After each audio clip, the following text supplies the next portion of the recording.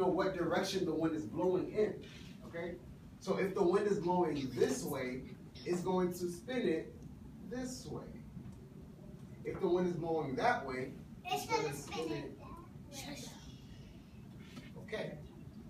This one right here, this is an example of something called a barometer. This one's a little tough.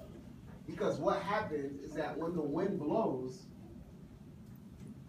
say the wind blows, okay? Let's put this one next to this one. Say the wind blows and it's blowing this way, it's blowing this way. What's going to happen is that the air in the sky is gonna build pressure. Okay, it's gonna build a lot of pressure. And say, for example, let's say if somebody is sitting on top of you, like somebody's sitting on your stomach, right?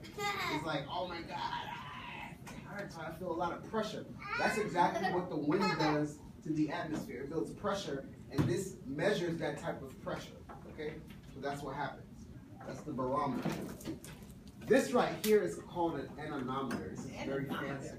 Okay, and you guys see how this one's colored red and the other ones are not? Meteorologists use this to measure the speed of the wind.